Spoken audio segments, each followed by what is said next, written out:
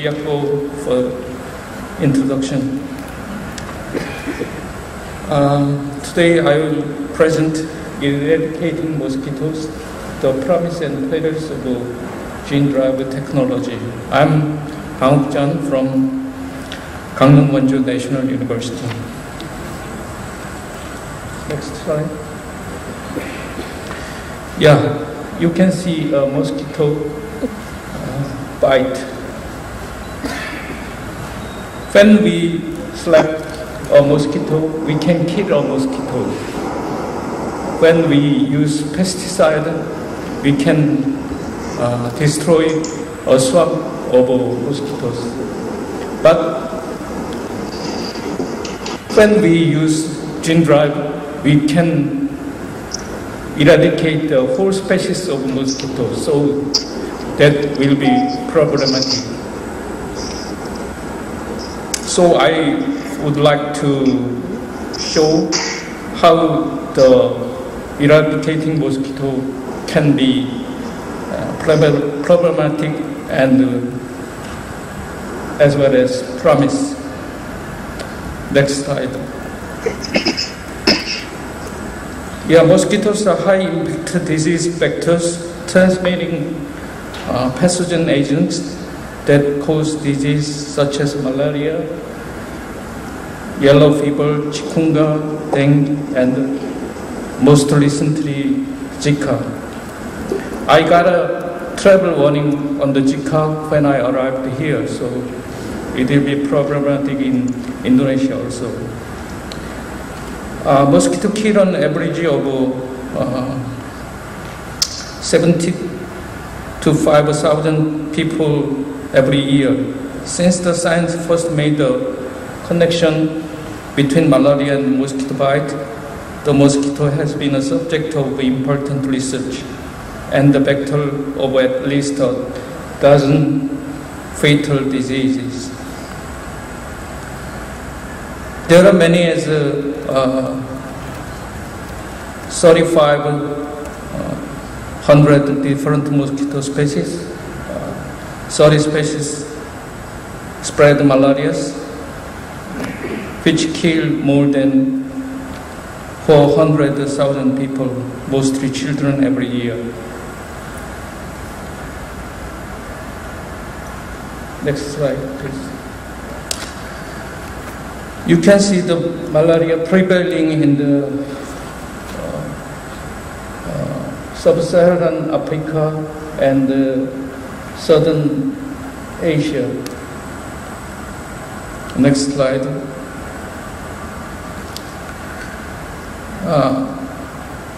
From the southern part of American continent, the Zika is spreading to sub-Saharan Africa and southern part of the Asia. So it will be problematic for the current health. Next slide. And you can see two important mosquito species, Aedes aegypti and Anopheles gambiae. Aedes aegypti is a major malaria vector. Aedes aegypti is a major Zika virus vector, and Anopheles is one kind of major malaria vector. So, if we destroy these two species, the world became surely more peaceful than ever. Traditional method, using nets, spray repellents, and insecticides are used worldwide to keep mosquitoes away to reduce population density. But more recently, genetically modified mosquitoes have been developed, which could potentially be used to reduce mosquito populations. A British company named Oxitec has developed genetically modified mosquitoes.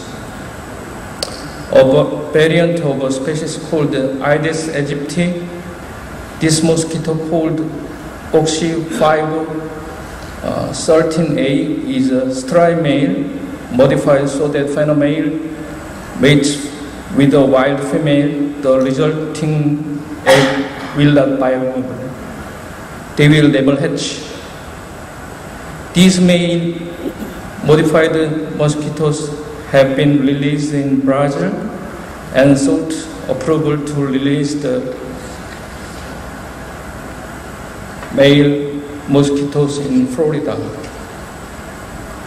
as a way to combat the spread of the recent Zika virus transmitting. While there is no vaccine for Zika virus, many people are interested in using genetic engineering to kill off mosquitoes. This method, however, is no one yet known if this is an effective solution. Next slide. You may heard gene driver for the first time. A tool called gene driver may be even more effective than Oxtex gene-modified mosquito.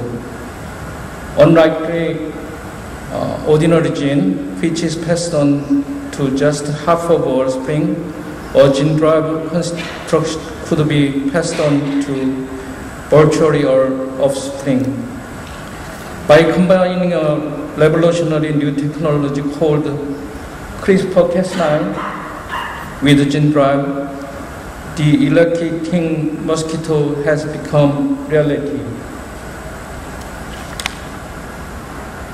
Guide RNA from CRISPR sequence help the Cas9 splitting enzyme to cut the copy of allele and insert a selected gene.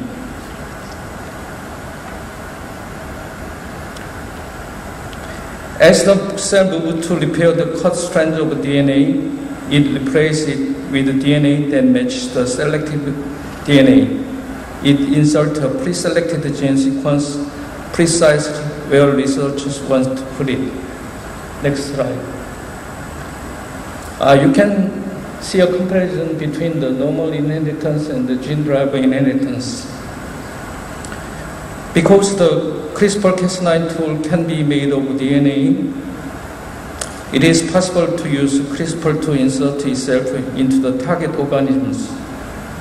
Whenever the cell divides, the CRISPR-Cas9 tool is spliced into its genome and bring it whatever genetic sequence researchers select. In this way, a genetic sequence can be inserted into every wild-type DNA sequence with which it is paired. This mechanism is called a gene driver because it can be used to drive a selected gene sequence into population so that eventually, if the gene functions as expected, every descendant organism will possess the phenotypic trait associated with the selected sequence. Next slide. There are two kinds of genetic developments in the gene drive technology.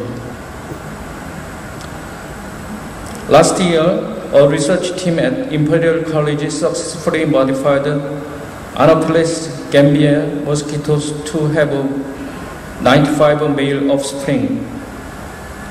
This sex ratio bias was further inherited by the modified offspring. The long-term effect of this modification would be the eradicating of this mosquito species. In the file, the Californian team modified antibody gene to Plasmodium parasite, a major malaria agent. The anti-malarial gene was inherited by 99.5% of the modified offspring. These mosquitoes would then mate with non-modified mosquitoes in the wild and pass the anti-malarial gene onto their spring, ideally leading to all future generations being resistant to the malarial parasite. Next slide. Yeah, we can have a promise and peril of gene drive technology. The implications of gene drives are huge, with both tremendous potential and risks. Among the possibilities, gene drive could be used to spread genes that reduce the ability of mosquitoes to transmit parasite or that produces mostly male mosquitoes to twist the sex ratio. Such a system could stop mosquito-borne deadly disease, including malaria, Zika, and dengue. Gene drive-based approaches differ from traditional vector control methods, such as insecticides and removing breeding sites. With a gene drive system, the population of the target species could be massively disrupted without directly affecting any other species. The development of gene drive approaches combined with current mosquito control practices hold the promise of reversing this trend and bringing us closer to the goal of eradicating of mosquito species and the terrible pathogen that depends on it. Some researchers even contend that the eradicating of deadly mosquito is our moral duty. Next slide.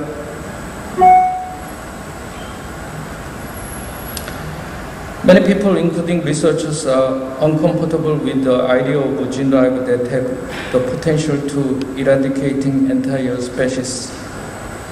Though we might assume that mosquito lack any significant moral status, we can distinguish killing of an individual organism from the eradicating of a whole species.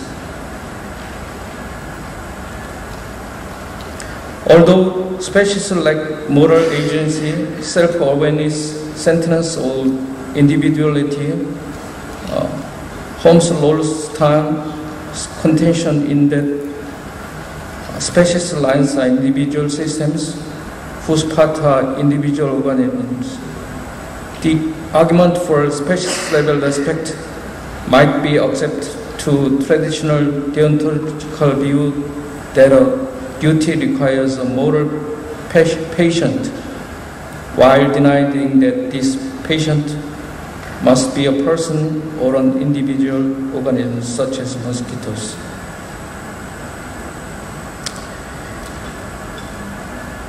On the other hand, the risk of gene drive following release can be also huge. Driving gene could spread beyond the intended areas. Applying gene drive to reduce or eliminate the species might open the unintended side effects. Gene drive might act in unexpected ways and cause a variety of environmental harms while not deliver the promised benefits. And if you imagine that if we one species of mosquito, there will still be another 35 or 100 of mosquito species. And it's possible to predict the ecological consequences of such a rapid, massive, and unprecedented disruption. However, many scientists who research mosquito biology and ecology are skeptical that the eradication of a mosquito would have the particularly bad ecological consequences.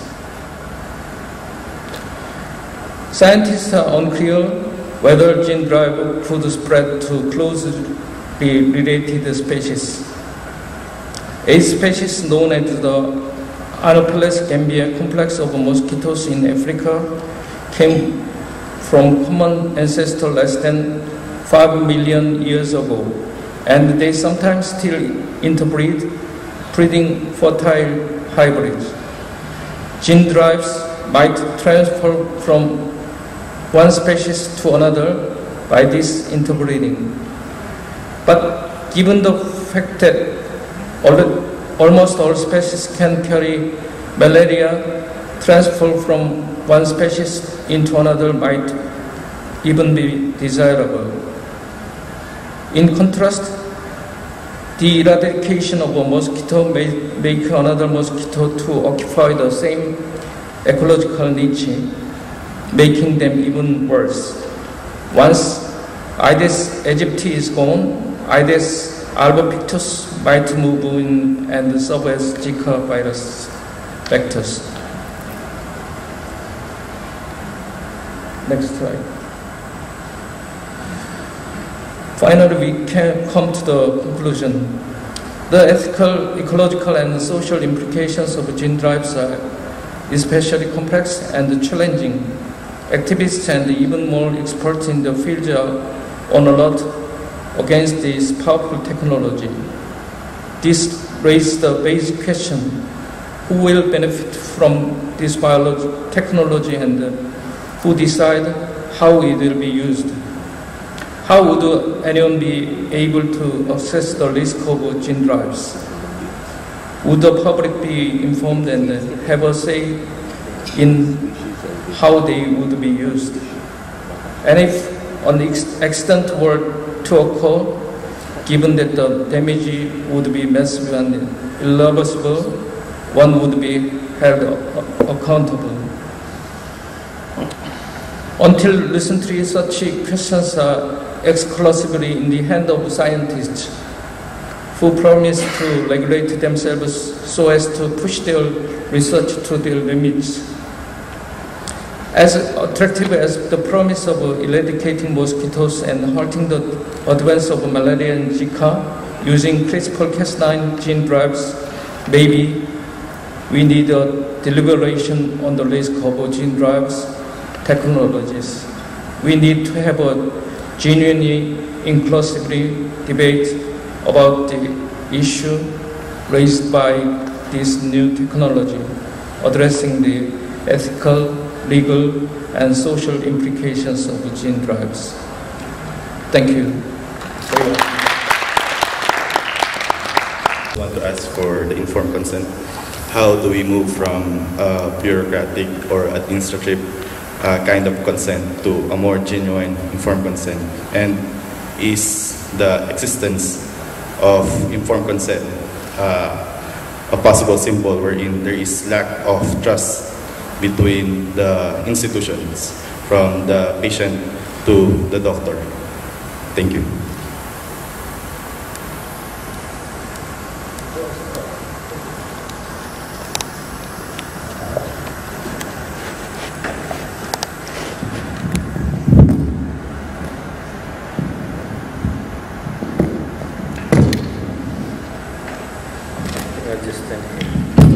Thank you really for the questions. I like the questions. I recognize the situations, the problems. Earlier this year, we tried to write something on informed consent together with colleagues from Japan, and we found I read one article. It happened to be from Malaysia. That article that highlights that misunderstanding among medical doctors. They rely too much on the consent document, as they think that would sufficiently cover them from litigation, while in the court the judge will actually look at the real understanding of the patients. So this really highlights the problem, I think. Well, I don't think I have the complete answer for your questions, but I think this should be something which we have to do that together. There has to be something coming up from the public, as that involves them as well, and together there has to be movement from the health sectors in order for them to really meet, meaning that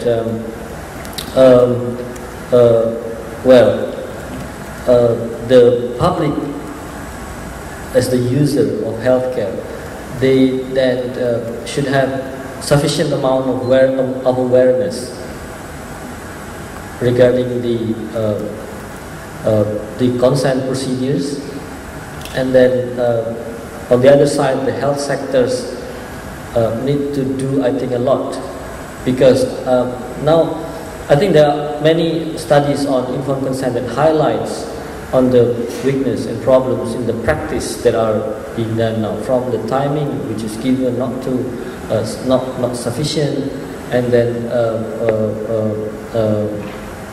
lack of knowledge, lack of the gap of knowledge between the doctors and the patients, and then not to mention the hierarchical problems between the patients and the doctors that probably affect the genuinity of the informed consent.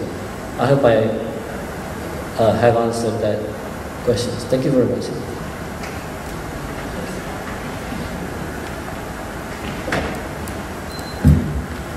Thank you very much. First is my comment for the second speaker about eradicate the mosquitoes. I think is it right for us to feel more peaceful when we make one or two species is extinct? Is it really our moral duty to make one species to extinct? Rather than eradicate or make it extinct, why the researcher not try to change or drive the gene that make the vectors become the vectors of the disease? Not to eradicate the vectors, but not to drive the genes that makes the two species is extinct, but try to drive the gene that make the vectors become vectors. Okay, you get my point. Is there any research about these issues? Thank you very much.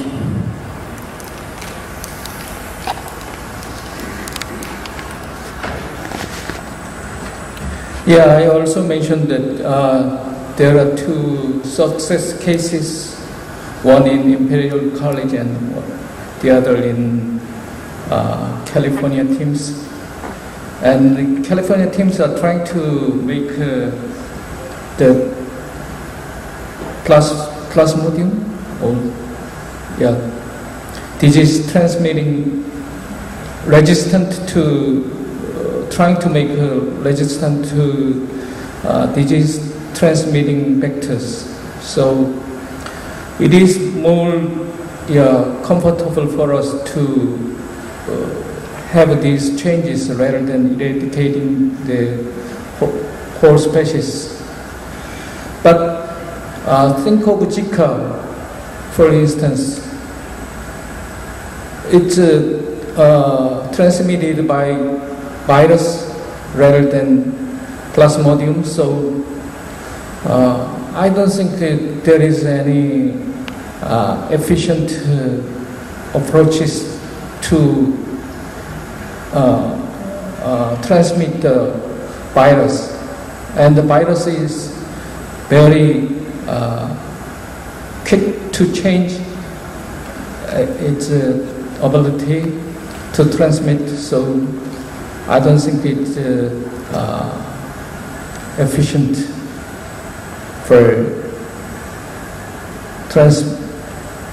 for changing transmitting vectors in cases of virus. But yeah, in cases of Anopheles gambia, transmitting vectors of malaria can be changed by altering the properties of resistance, so on. Yeah.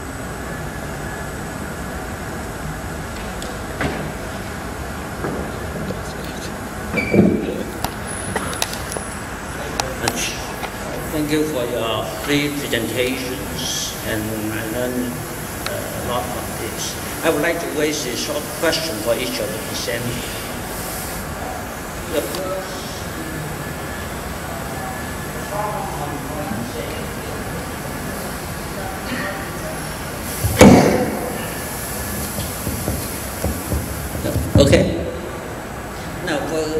first speaker. Now, the problem of informed consent in genetic studies is certainly a very special and important question in this part of research. And I'm glad you raised in the last of the PowerPoint here that ultimately the consent form needs to be signed by an adult member of the family. Create some new paradigm of informed consent in general. In fact, we have been doing something similar in Taiwan, because many years ago I joined with Professor Chai here and another colleague in the LC part of the genome problem. Now we propose, maybe only I personally propose that we need some kind of family consent in doing genetic informations, okay?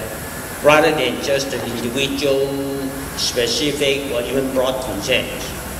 Why? Because genetic matter, genetic information is not totally personal. Because my brother's genetic information also contains mine and my father, or my information, genetic information contains something important to my children. So it's quite different from ordinary donation or organ or donation or information. Yeah? And we think that family consent should be a vital part of this kind of research. But of course, you have to face a problem, a number of problems. Some accuse that such kind of requirement would infringe the personal autonomy of the donor. And we may have some serious impact on the development of genetic research, and it may cause a lot of extra costs because you have to find some concerns from other people around the family. Okay, I would like to see how you would like to deal with this, and the justification for Malaysia that certain member of the family, not necessarily the donor, right, have to sign the consent form. Okay.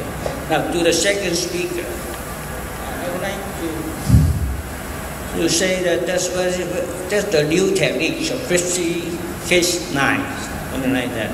That improves a lot of our genetic cardiologies, and it would give a great hope that we may go further down towards genetic therapy and these sort of things.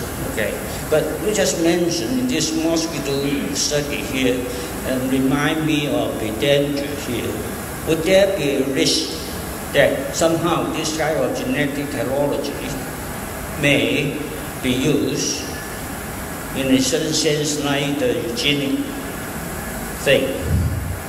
Maybe just a negative eugenic, that is, we may use this technology ultimately in some sense make certain ethnic groups of the human being disappear totally. I don't know. This may be kind of risk. I don't know how possible is that from the perspective of this new development of genetic technologies. Okay.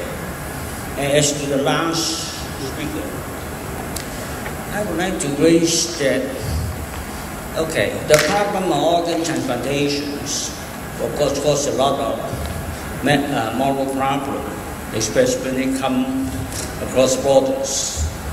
Okay, but I think every patient have the right to obtain the necessary organs that will save her or his life. I think this is a basic right of everybody. Okay. Now the problem is whether the organ obtained is in a moral or immoral way. Okay. We know that there's a lot of problem in organ transplantation around the world, especially in the developing and developing countries. Now, when you say about the Falun Gong report, I'm not sure. In some sense, I think every country, even earlier in Taiwan, we have this kind of illegal or immoral kind of discriminations. They need time in some sense to improve that. Anyway, but I'm not sure the report from Falun Gong people is certified. Okay. Now actually, we have more evidence that certain kind of illegal or even immoral organ transplantation happening in Philippines. Okay, from some of CNN report, you will know about it. There's also very serious things happening in Sinai Desert. Okay, people are actually kidnapped and the organs are taken out and sent to the capital of Egypt. I mean, there's a lot of these things, and I don't think that is we should involve some political elements in this kind of medical talk. Though this may be one of the elements. Okay, but returning to Taiwan, we also have a lot of patients get transplantation from mainland China, and we also have the same problem: how to deal with these patients. Okay, as you report from the Japanese experience, I could not quite agree with that.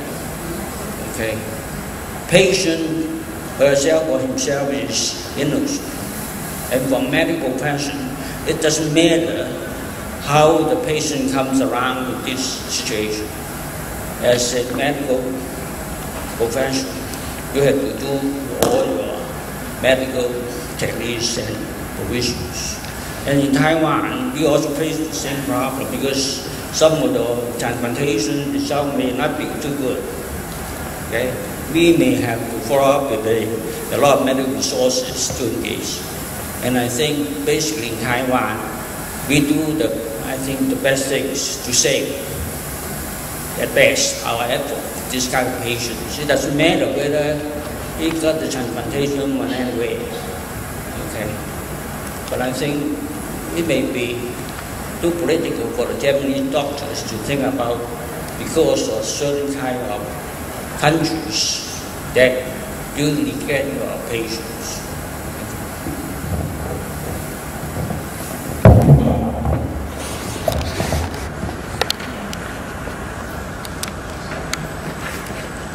Well, again, thank you for the questions. You have pointed out quite rightly about the basis for having family consent, that actually the interest of the data is shared among different family members. But then we do have problems of autonomy, right? Okay. With regards, I think in the practice, this has to be deliberated case by case. I mean, not all cases of study we can do family consent, but in our case, in the case that I mentioned in the presentation, remember we have approached first the mother. The recruitment involves trials, which is the mother, the father, and then also the proband, right?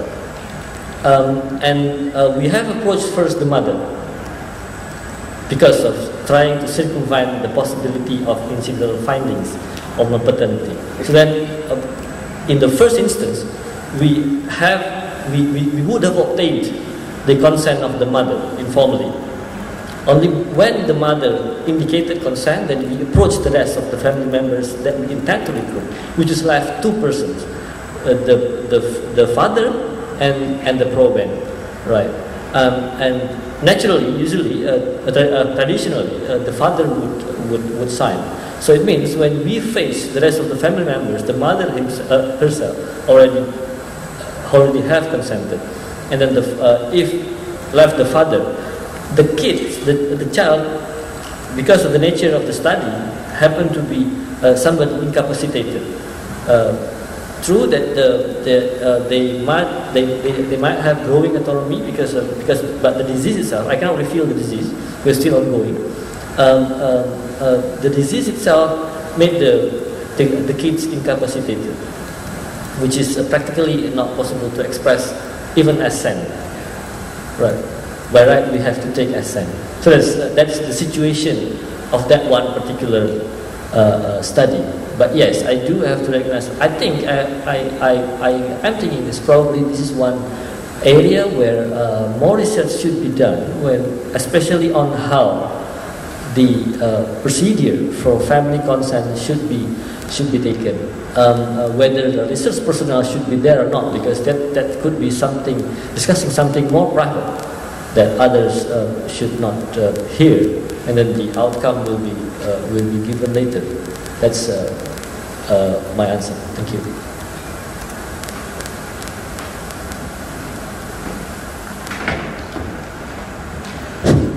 Yeah, thank you for your question. Let me explain some on the CRISPR-Cas9 technology. It is a kind of a gene editing technology. Yeah, and when the virus came to bacteria, the bacteria stores CRISPR sequence, and during the next arrival of the bacteria used the CRISPR sequence to guide the Cas9 splitting enzyme to the virus and cut the virus into pieces. In the year of 2012,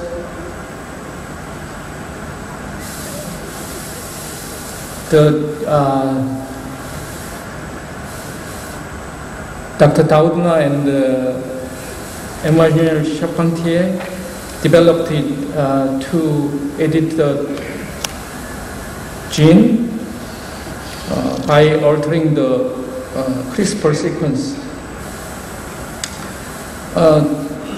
Because of the technology is quite easier and cheaper than the earlier version of the gene editing, it became popular for use. So it can be used by DIY technologists and even in the high school curriculum. So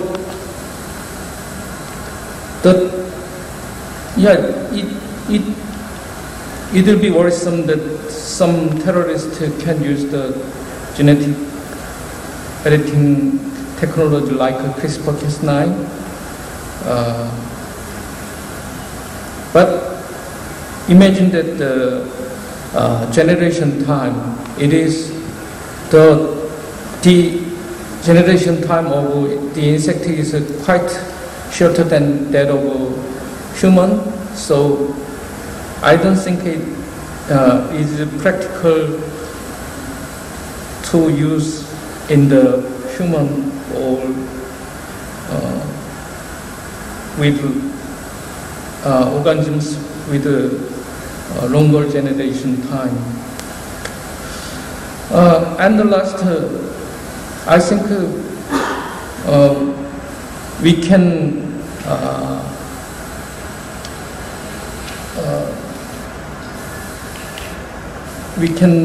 not put value on the technology itself, but on the application in case of CRISPR-Cas9 technology.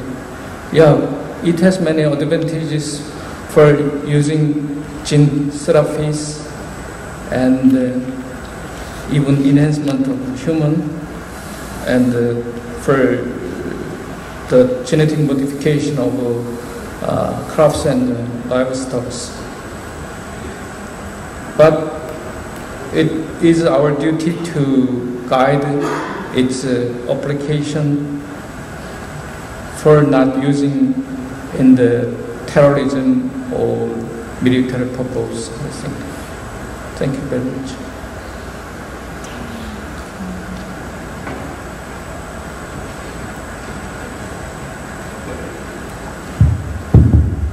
Thank you for your comment. So my opinion, organ transplant is a kind of ammunition storage or box or jar of Pandora, the Greek. You see? And you want to say small number of donors are not good, you want to say, maybe. But I think compulsory organ donation system is wrong. So in Japan, many doctors, transplant doctors say organ shortage. Even this word, I think misleading. Not organ shortage, a small number of donors. It is natural, I think. We have no duty to donate organs. So, inevitably, Japanese patient or some Western countries patients go to China or India or Vietnam. I am doing research in Vietnam and Cambodia. It is worldwide phenomenon.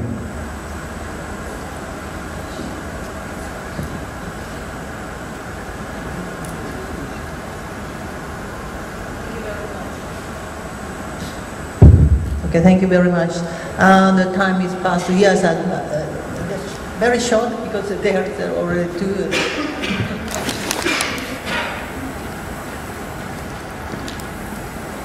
Thank you. I just had a comment on CRISPR and gene drive about the GM mosquitoes.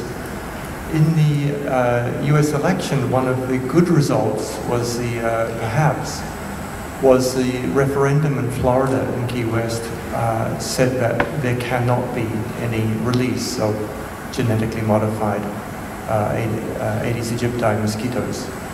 So in terms of a gene drive in the US, that's been rejected in that trial, and one would expect it will be similarly rejected elsewhere.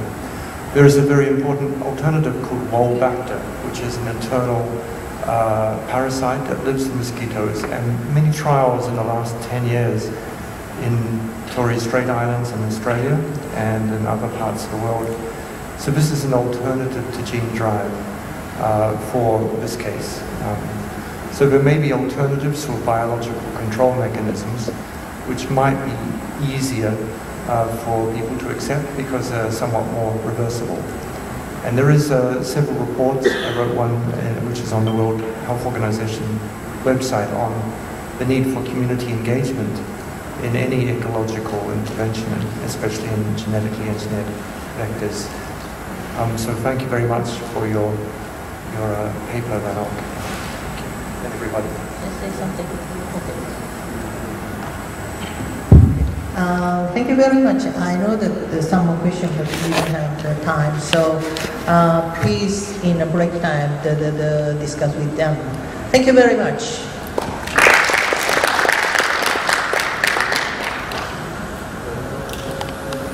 Thank you very much for all the